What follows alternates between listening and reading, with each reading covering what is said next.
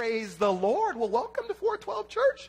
It's always good to hang out with you guys. If you're new with us, we're going through 2 Peter, talking about growing in some grace. I want to start off the night to ask, does anyone have any cash? Does anybody have a $100 bill by any chance? Do you? You have one? You really? Can you give it to Dave, and Dave can bring it up? It's not for you to keep. I need to borrow it for. You don't really have it? Oh, you don't have it? Okay. Does anybody have like a $100 bill on them? Okay, great. Everybody's lifting up $100 bills. This was the right time to talk about some money. Woo! I thought you guys were going to go like this. Everybody's like, hey, it's right here. This is nice. I'm married with 4 kids, so I have not seen one of these in a long time. Hey, Benjamin Franklin's on the $100 bill. Well, from time to time you hear of a counterfeit ring going on. You hear about some people on their computers at home in their basements just printing out cash. And sometimes it works. They'll take this $100 bill, although this is real, good job. They'll take a $100 bill that's counterfeit. They'll try to duplicate almost everything. They'll try to make the counterfeit $100 bill look just like the real one. Now, to be completely honest with you, I wouldn't be able to tell if this is counterfeit or not. Besides, it has a little strip here and a watermark. And what we want to do is we don't want to spend so much time staring out at a counterfeit. What we want to do is we want to spend a lot of time knowing the original. Amen. So it doesn't do us any good to constantly look at what's counterfeit. Well, let's see its inconsistencies. No, I want to know what the real $100 looks like. So I can say, hey, honey, guess what I had today? $100 bill. I know this is real. So I want to look and say there's a watermark. Okay, so Benjamin Franklin's on the $100 bill. So if and when a counterfeit came my way, I would be able to say, wait a minute. I know what a real $100 bill looks like. What you've given me is not real. It's not, here you go. It's not, I wasn't going to give it back, but since everyone's watching me, you know, she would have sat through the whole entire message. He's going to give me my $100 bill back. It's going to go out to eat with that. So what we want to do, no, I'm not buying any donuts or cookie dough or brownies. Shame on you. So what I want to do is I want to know the truth so much that whenever someone brings something that's false, I'm able to spot it. How are you ladies doing tonight? A couple of you, okay. Sometimes a young, good-looking man will come your way, right? Has he knocked on your door once or twice? No young men have knocked on your, not like your physical door. Bring it down. Whew, I see how the night's going to go. From time to time, you may get hit on. Has any ladies ever been hit on before? Like 6 of you. Okay, great. The others of you, this is what normally happens when a guy hits on you, okay? He will say, you know what?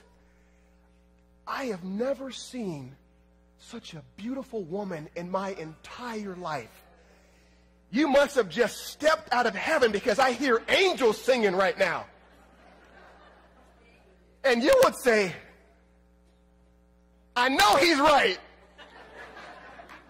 And then you get all butterfly, you start to flutter.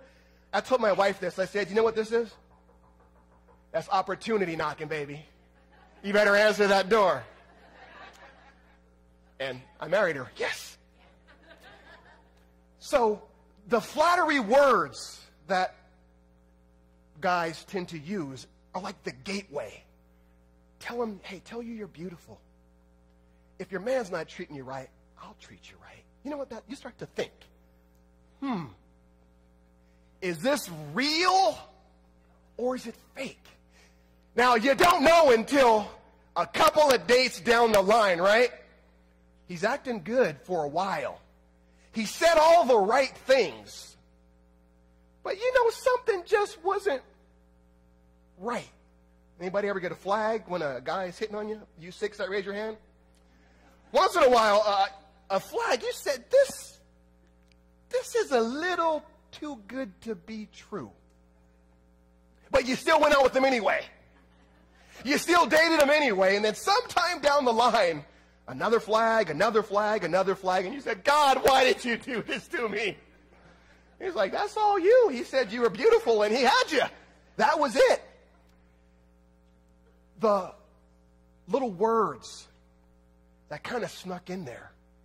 In our text tonight, and the next couple of Wednesdays actually, word got back to Peter that some false teachers came into the church. Now remember, the church wasn't like this where we gather together in some big building. It was like 412 East, North, South, and West. So all of you guys were a house church. So that section, you had a house church, you were a house church, you're a house church, and you're a house church. Well, so bishops and deacons were put in the church, but they would visit one church. So you section would be waiting for a teacher to come. Well, all of a sudden, these guys would come. Hey, praise the Lord. God bless you. Saved, sanctified, and filled with the Holy Ghost. Woo!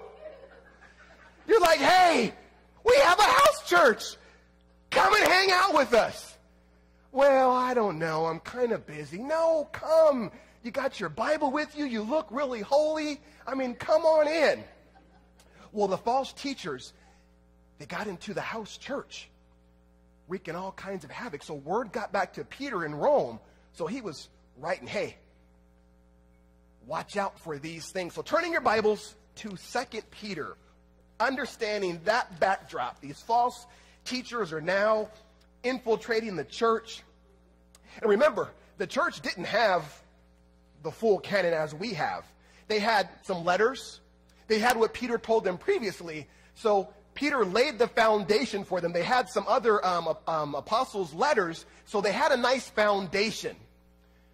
But then these false prophets come in with these nice words, and things didn't go so well. So Peter is going to write to the church, the house churches, to warn them of these false prophets. So 2 Peter, we're in chapter 2. And 2 Peter is in the New Testament towards the end of your Bible. If you start at Revelation and hang a left, you will find it pretty quick. 2 Peter chapter 2. When you get there, give me an amen. All right, good job this section. How you guys doing? All right, good. All right, 2 Peter chapter 2. Let's read verses 1 through 3. It says this. But there were also false prophets among the people, even as there will be false teachers among you, who will secretly bring in destructive heresies, even denying the Lord who bought them, and bringing on them swift destruction. And many will follow their destructive ways, because of whom the way of truth will be blasphemed. By covetousness, they will exploit you with deceptive words. For a long time their judgment has not been idle, and their destruction does not slumber. We can spend a lot of time on false teachers, and I spend a lot of time looking at on YouTube and reading a bunch of stuff, and craziness is going on. If you like to watch religious TV, you definitely need to be careful. You should watch religious TV like this. What do you say?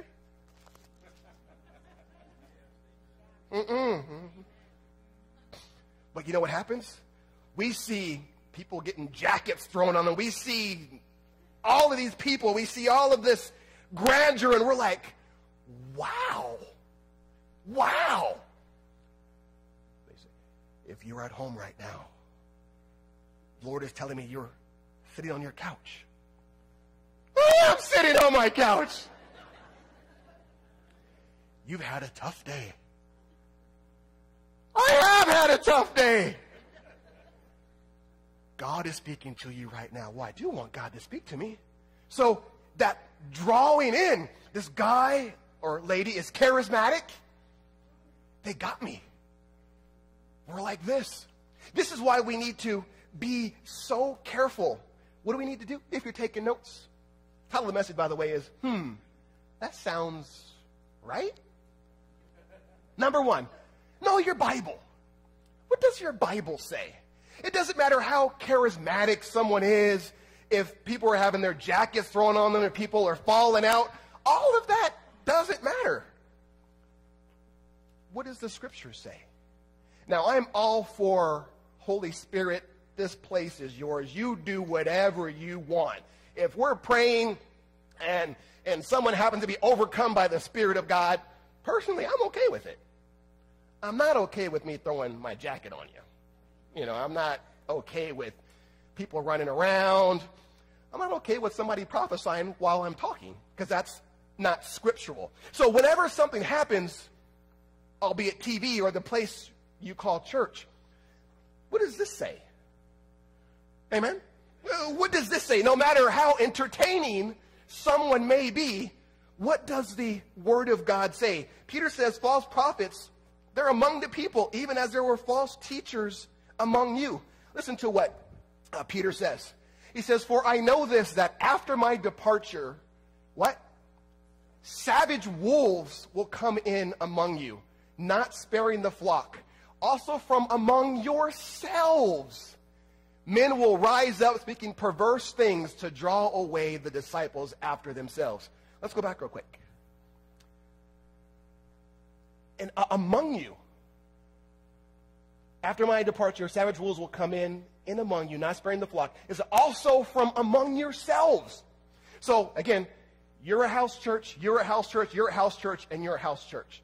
Somebody in your church, after Peter's gone, is going to say, hey, you know, when Peter was saying that, I'm not sure if I believe that. You know, there's a new, better way. So now that he's gone, you're going to rise up, and you're going to try to take over your house church. So Peter is writing, letting them know that they are among you. Now, all of you look really holy and spiritual. Most of you guys have your Bibles. You're at church on Wednesday. You're like, woo! But what do you believe?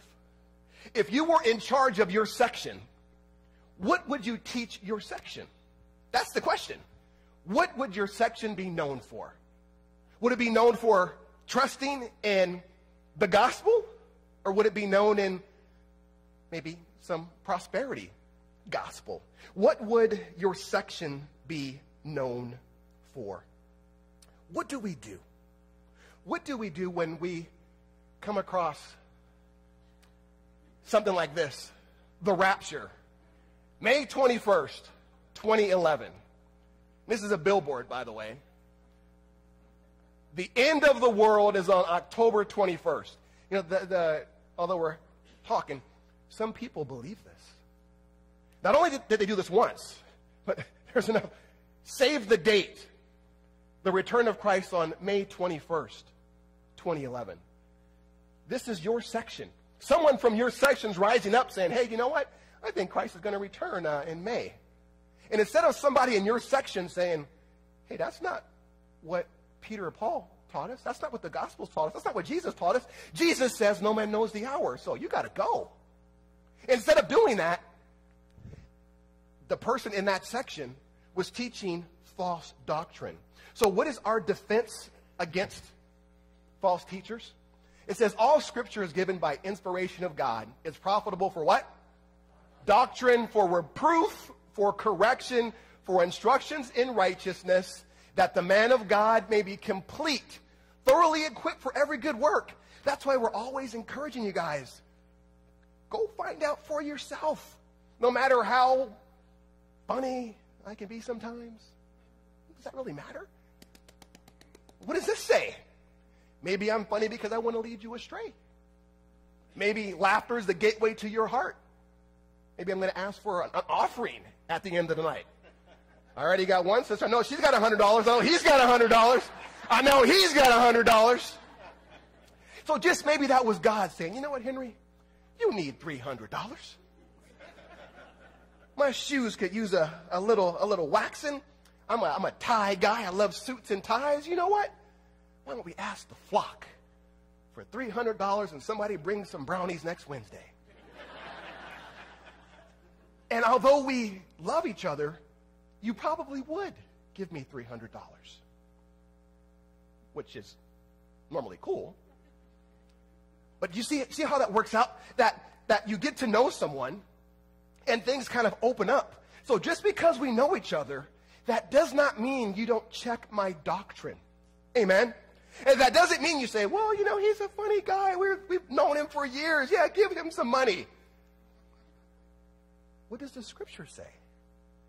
Why would I ask you for money? Why would I do that? My car works most of the time. You know? I am hungry. But why am I asking you for money? Why would I come to you and say, hey, I need you to give me money? Because the Lord says? Really?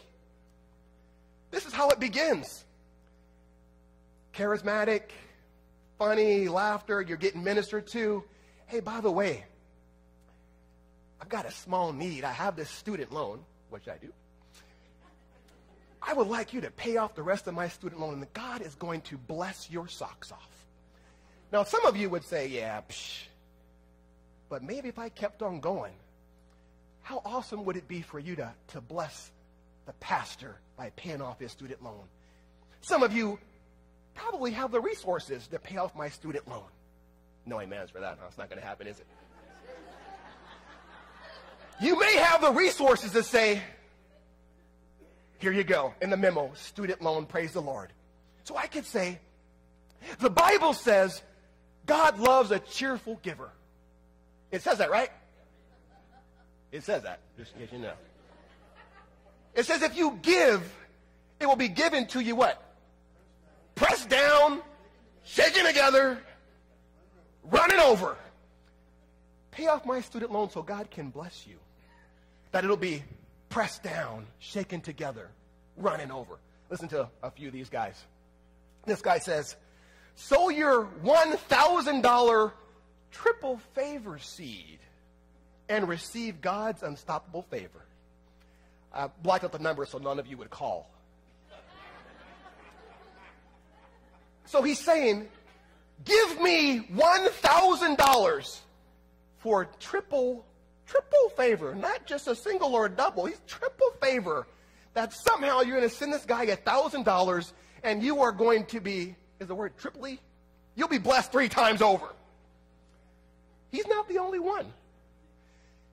Sow your seed of $1,000 with expectation of a harvest. Can't see the phone number. What is he saying? Give me $1,000 and watch what God will do. So you're telling me that in order for me to have the favor of God, I need to send $1,000 to you, and I just need to be expectant. Okay, little faith involved. Okay, I can kind of understand that. This guy says, this is my free gift to you. This is a point of contact. What does he have there? Acts chapter 19. Sounds spiritual, right? I blotted out his name so you didn't email him either. It says, this guy's name, he wants to place in your hands the green prosperity prayer cloth. Okay, which this guy has personally blessed and anointed. That's phenomenal. He's blessing that stuff. Thousands of people around the world have used this biblical point of contact. How is it biblical? Don't know. Point of contact prayer cloth to receive abundant blessings of financial prosperity. To receive your prosperity handkerchief and instructions on how to use it, order yours today. He's got a scripture. His face looked pretty holy too. He's like,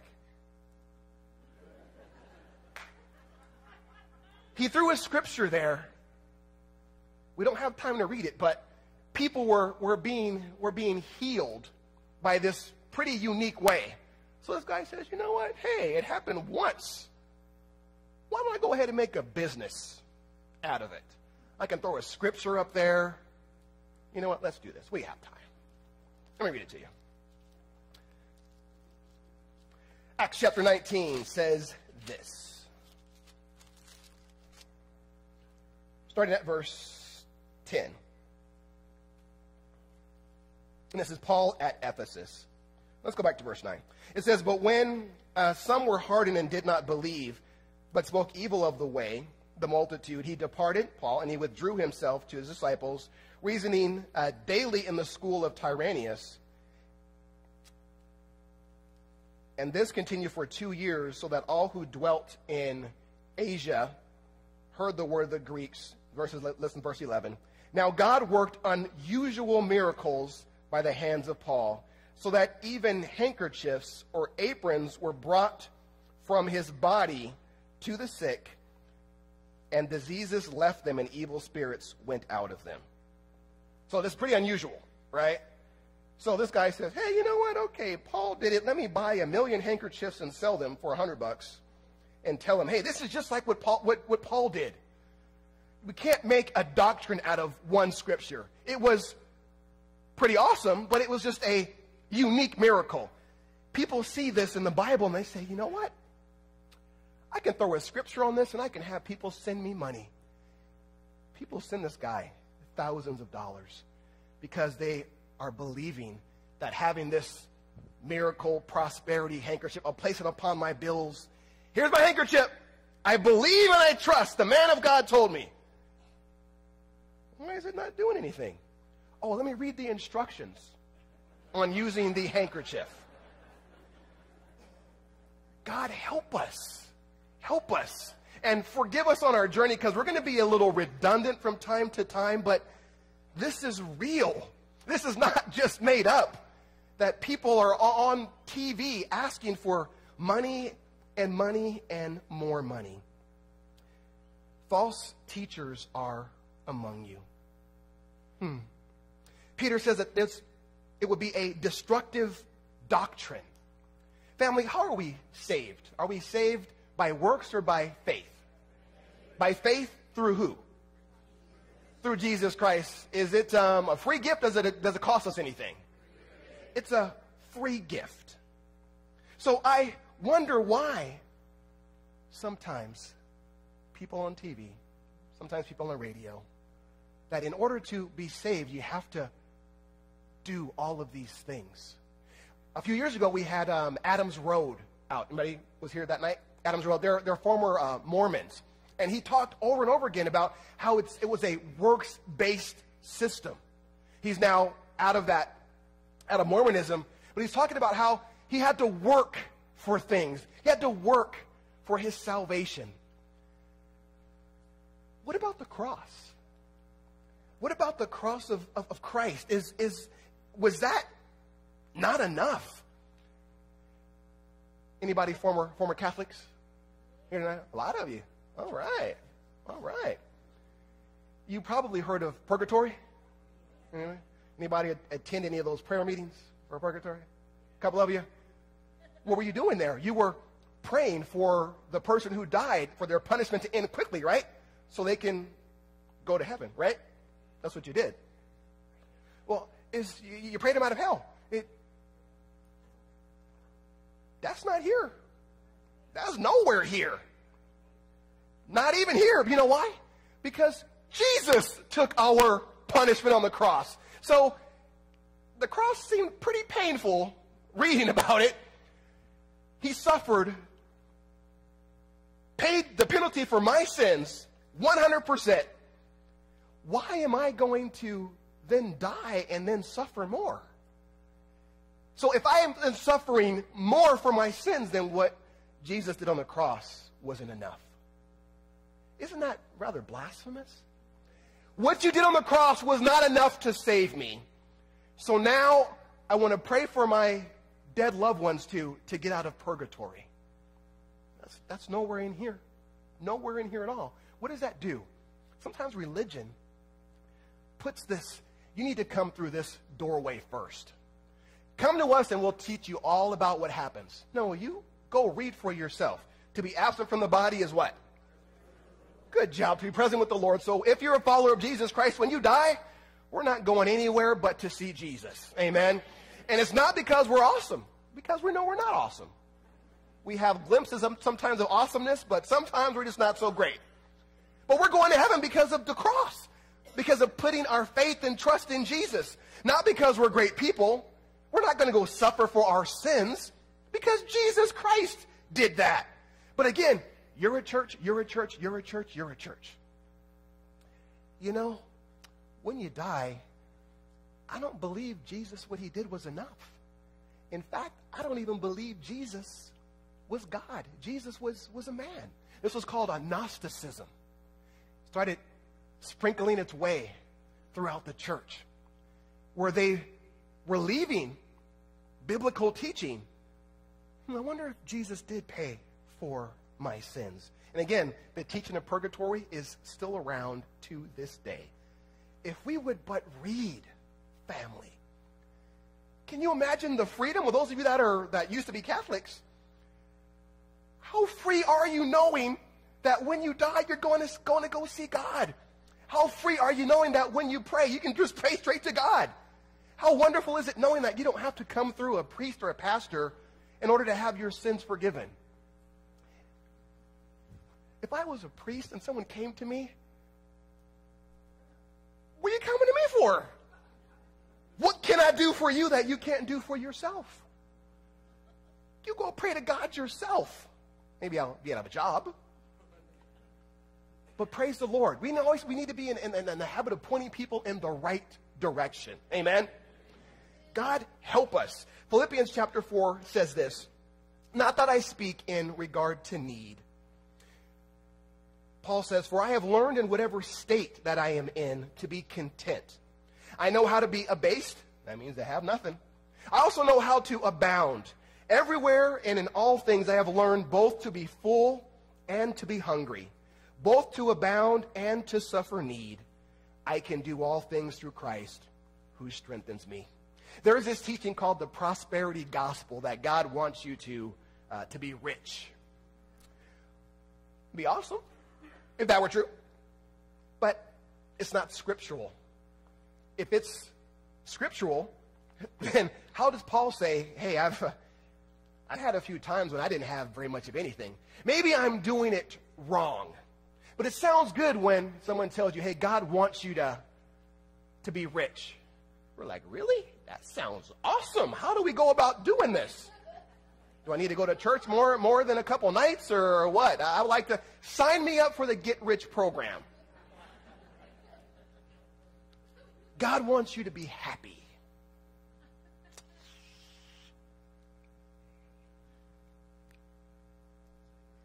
You're not going to find that in here. God is not necessarily concerned about your happiness as he is your obedience.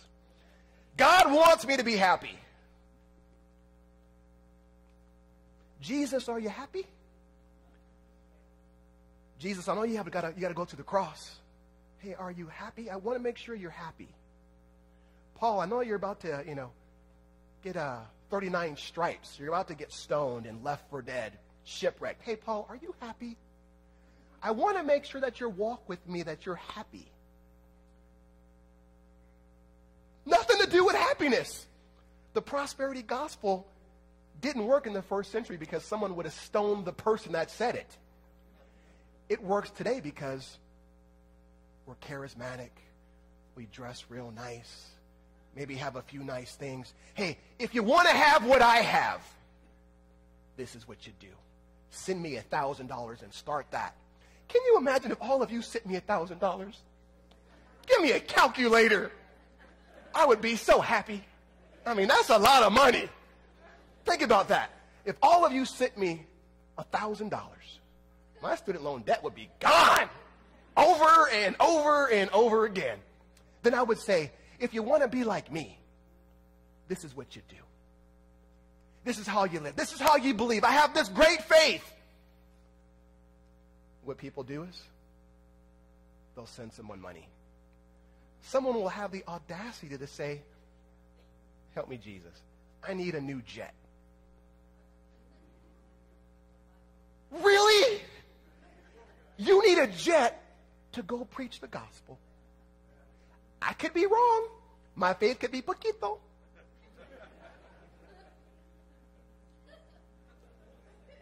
I just don't know how I would say, hey, thank you, Jesus, for my jet, that I may go and preach the gospel. Maybe I'll start some kind of internet ministry or something that's a little lower than a jet. But yet people would still send money to support that because a man behind a pulpit carrying a Bible says, this is how God will bless you. Family, there's no certain spiritual pill you can swallow that'll say, hey, you're now spiritual, that you're now a super Christian, that you're now strong. You have to take your Bible and read it nightly and pray. You need to come to church. You need to worship. You need to have fellowship. That's how you grow. There are no spiritual shortcuts. It'll be nice to have no bills if you're willing. But if he's not, that's okay. But it's wrong for a minister, in my opinion, and according to Scripture, to what's called fleece the flock. As much as I would love my student loan to be gone, it's wrong to fleece the flock because, as we're going to learn, not tonight, because we're almost out of time, but next week, we're going to learn that God is going to visit that.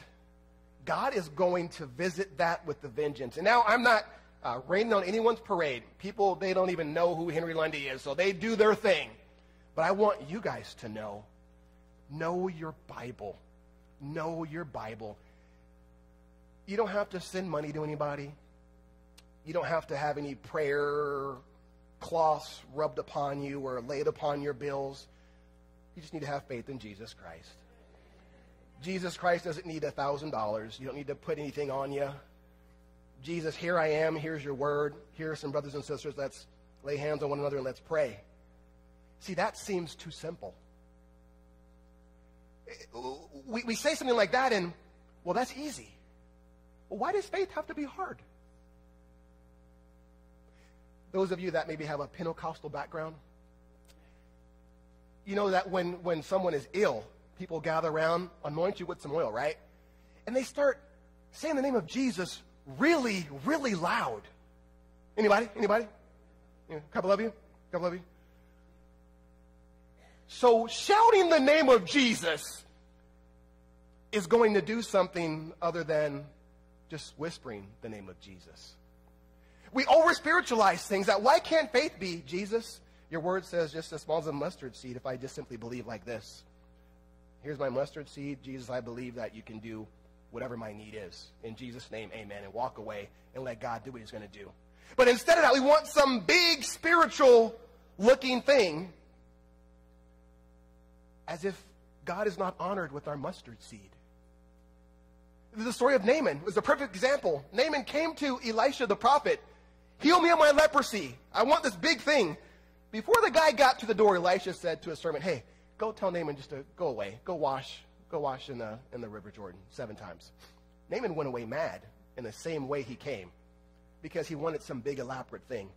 What if our faith, family, is just simply acknowledging we're a sinner, believing in Jesus Christ, that he died on the cross for our sins and he rose again the 3rd day? What if our faith is that simple? It is, but we sometimes complicate it. And Peter is talking to the people. Be careful. It says they're even denying the Lord who bought them and bringing on themselves swift destruction. People from your section. You know what? I don't think Jesus really bought me. You know, I don't think that he really ransomed us. I don't believe that Jesus actually saves us. I don't believe he did that.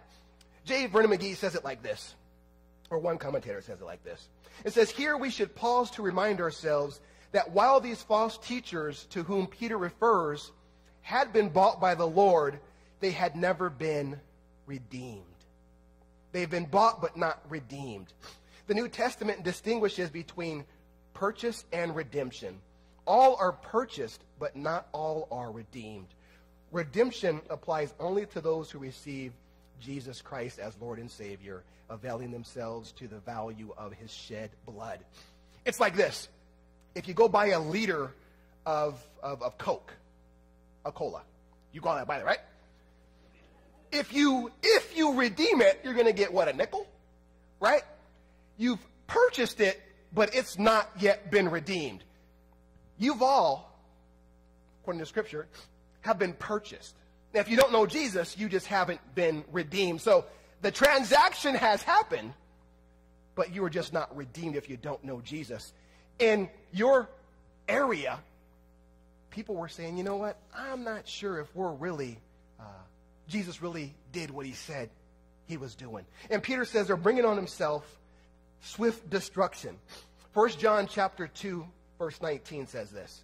They went out from us, but they were not of us. For if they had been of us, they might have continued with us. But they went out that they might be made manifest, that none of them were with us. Family, there are people that will stand next to you, but they're not on your side. Does that make sense? Ever been betrayed once or twice? They were standing next to you. They weren't on your side. Time happened. Revelation.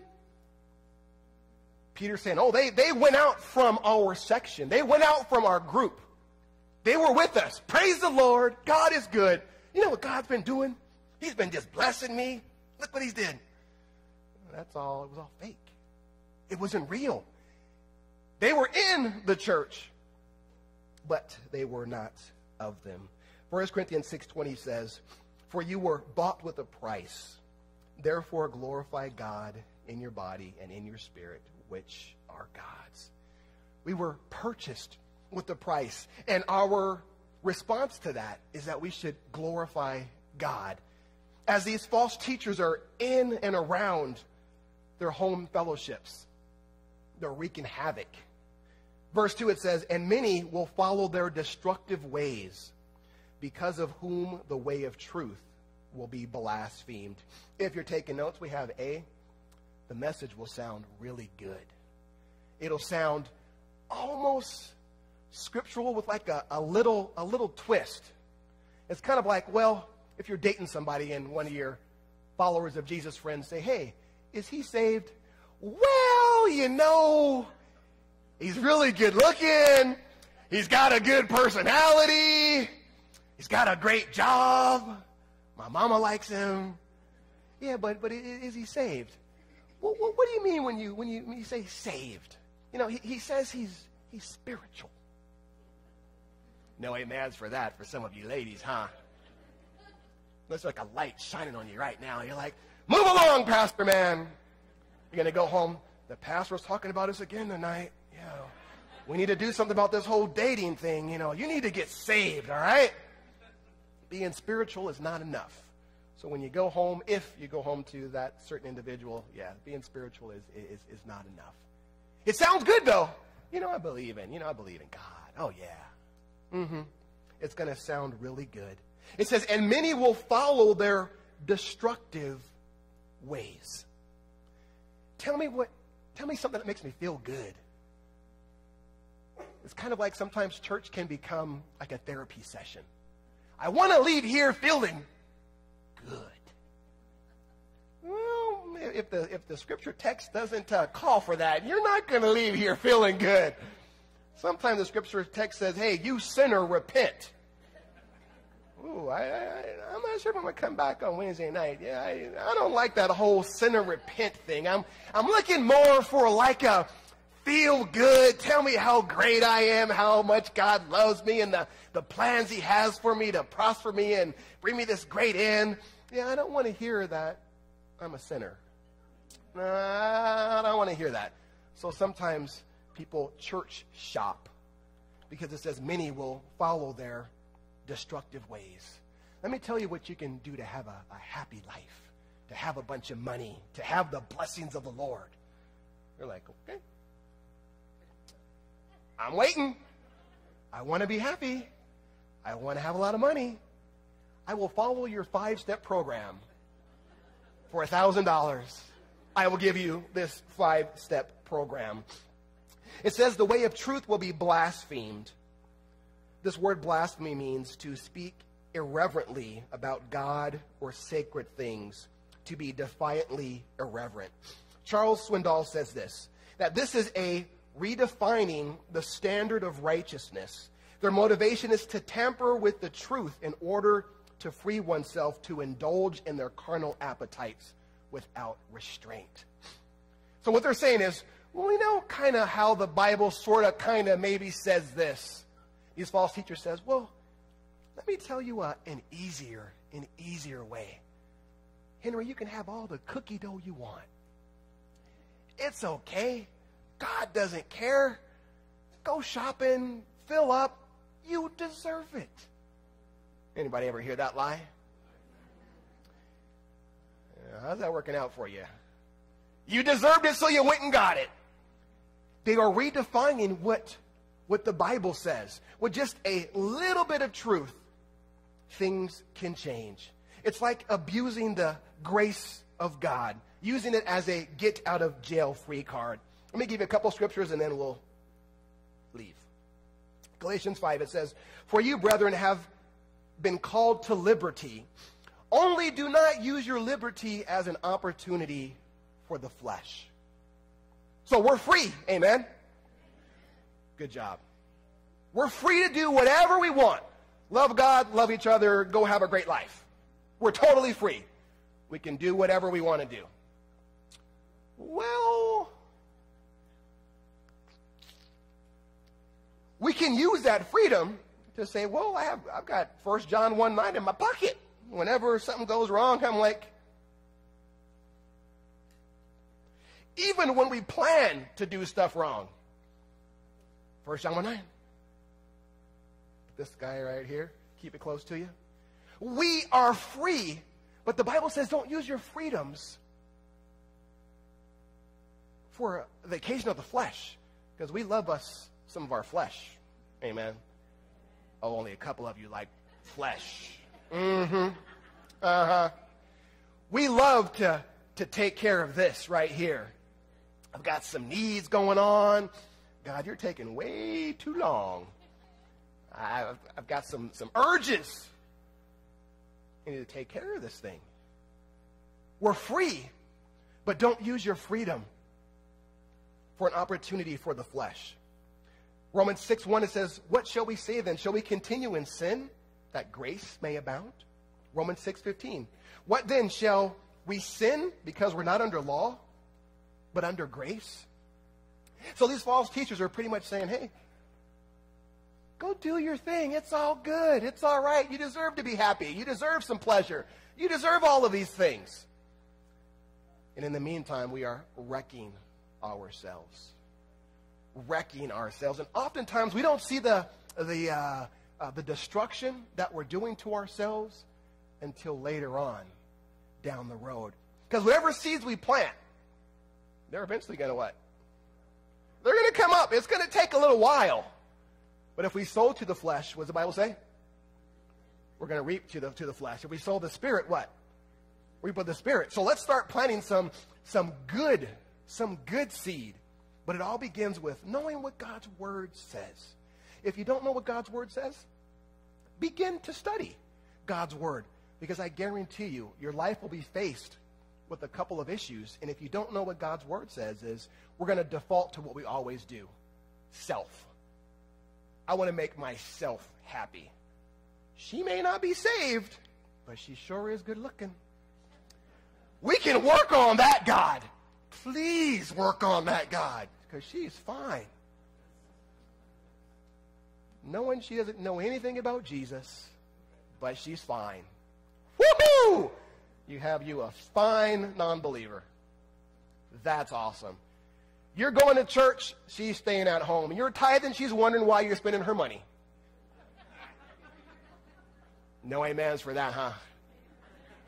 We have a few sessions sometimes and marry an unbeliever. All that to say, let's know what the Bible says. Because this is like part one of a few. Let's know what God's Word says. And knowing what God's Word says, it's going to set us free. It's going to set us free from the false doctrine that says, if I want God to bless me, I've got to send somebody some money. It sets us free knowing that when we die, we don't have to pay for our sins in purgatory. It sets us free knowing that what Jesus did on the cross is enough for you. It's enough for me. That there is nothing else that God has to do. Think about that. If God didn't bless us with another day, the cross is enough. Amen. There is nothing else besides the cross.